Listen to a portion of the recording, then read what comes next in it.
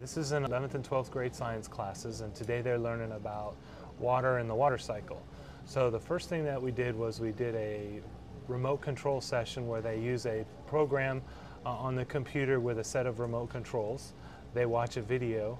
They are given 15 questions and they go through each of the questions and get a response from their remote control.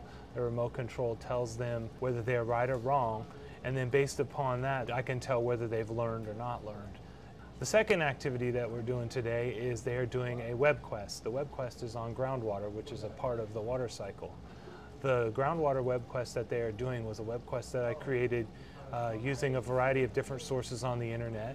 Some of the things that they're doing are they go online, they view a couple videos. Each of the videos has some questions that go along with it. They watch the video and answer the questions as they go along.